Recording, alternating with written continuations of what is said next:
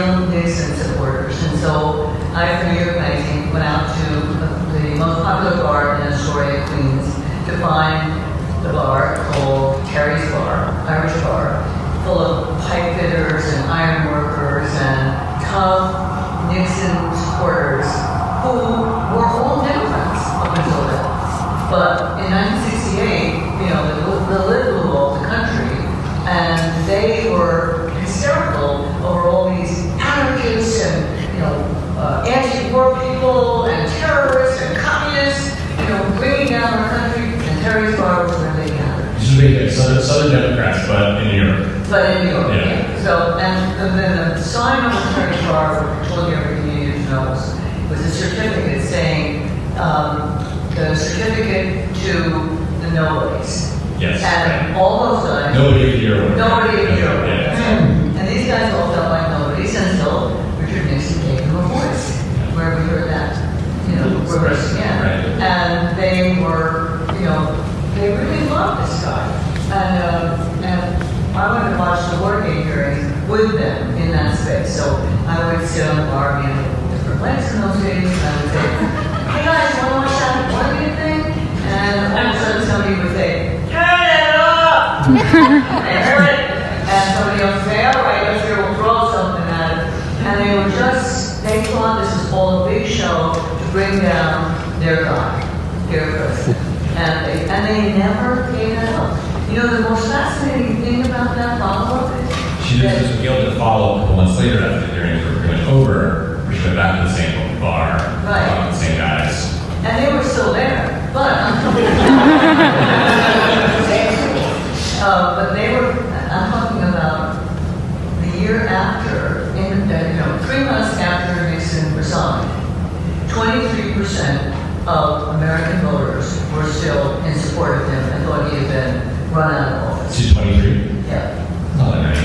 20%? That's pretty big. That's almost Trump's. It was a little more. Yes, that's more like 29 or 32.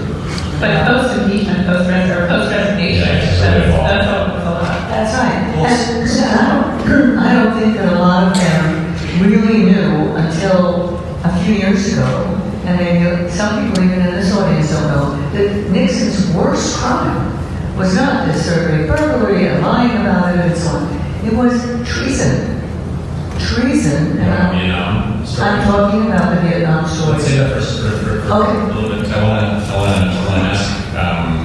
to ask you a question, which is Gail's part in the show, I think, was many people's favorite, because the quotes that Gail got from these guys at Terry's Bar were there was no daylight between how they sounded when they talked about Nixon and how Trump supporters sound when they talk about Trump, and what people at Slate call when someone goes to Trump country and looks around and interviews people, we call it a Cletus safari. The quotes from your people are identical to the quotes from the folks in the modern-day Trump pieces. And I don't understand why. What explains the fact that these people were so similar to each other? And I wonder, Virginia, if you have any insight. Well, I want to say, we need a strong man on top, a really strong man on top, and whip everything in shape. This is Terry. And then he'd say to me, that might scare some people. It doesn't scare me. And the other guy's like, oh, it doesn't scare us, we know what we need on top. That was right out of Trump's mouth, right? So I think that, but the other thing that I found when I went, and I'll tell you later about the bar that I went to last night, that's replaced Terry's Bar, a whole different scene, but the same kind of guys, some of them. And what they are really about is the same thing the Goldman Sachs guys are. I like seeing I like seeing the market go up. I like seeing that I'm working full time now. And I said, okay, so when were the guys at the current bar quiet about Trump? Well, they zipped their lip when it looked like the market was going down. There was no big rah-rah Trump thing. So it's that same economic anxiety, I think, runs through all class levels. It's interesting that the keeping score happens with the market, of all places. I don't think Nixon voters maybe would consider themselves invested or shareholders. Not then, but I think they do now. They do now. Yeah. Gail, you started to tell a story that I want you to finish. So, as we've been sort of talking about all evening, certain things get remembered, certain things get forgotten. Right. And there's this thing that Nixon did that was sort of floating around as sort of I don't know if asterisk is the wrong thing. Kind of a rumor. Rumor. That only recently was confirmed. Starting in 2007, but very, very low level, and really only in the last few years. So explain what the rumor was and what the truth turned out to be. Well, it turned out that tapes or notes from Haldeman, his chief gopher, came out saying that Nixon directed him to, just get rid of that, get rid of Watergate, put a monkey wrench into the peace process. Throw a monkey wrench into the peace process that was ongoing with Lyndon Johnson, because Nixon wanted to defeat his rival for re-election, Hubert Humphrey, and he had to do that by keeping the war going. Because as long as the war is going, he's still got his clique, and he's still the president, the strong man who's going to take us through these terrible times. What he took us through was 10 more years of war, and maybe as many as 20,000 more casualties on our side. Do you feel like that's been absorbed by by conventional wisdom? Do you think people?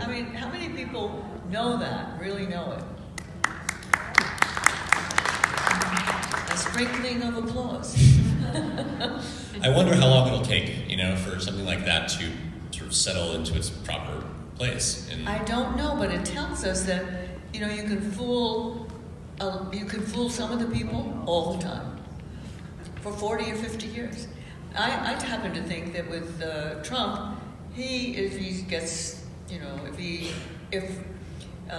they find criminal activity on him, it'll be the most vulgar kind of thing. It's sort of vulgar to vulgar. It's paying off, women that he slept with.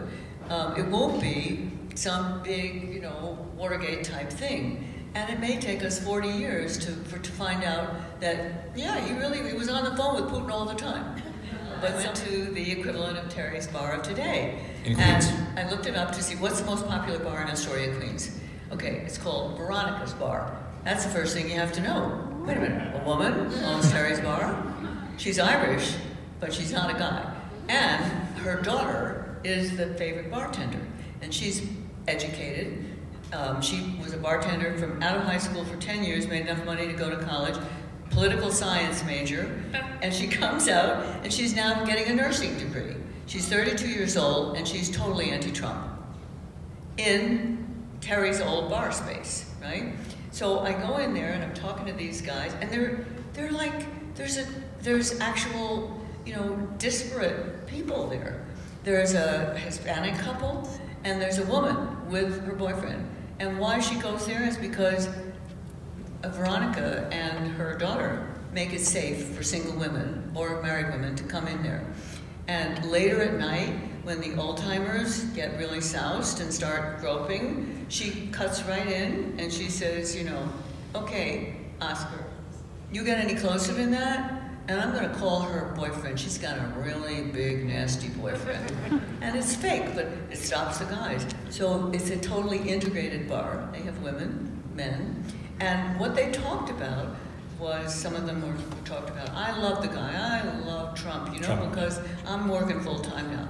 And then another guy will say to him, oh my God, come on, I didn't even vote this time. I voted all my life, but I'm not voting this time because I'm so sick of voting for the lesser of the two evils. And then there'll be a Bangladeshi guy, and he'll say, piece of garbage. Do you say that out loud when more of the Trump supporters are here? Yeah, I do. So they never come to blows, but there's a real spread in this bar in, what used to be Archie Bunker country, and now is much, much more polyglot. Well, I hope you write it up, and I hope you send it to New York Magazine, because I think we need an update. Well, I'm going to go back there on a warm night because when the doors are open, they make so much noise in there that people, come and stand outside to just listen to what's going on inside because it's so entertaining. Thank you for sharing that. I was so excited when Gail told me that she was going back to the equivalent of Terry's bar the night before our show. So I'm glad you actually did. All right, as promised, I have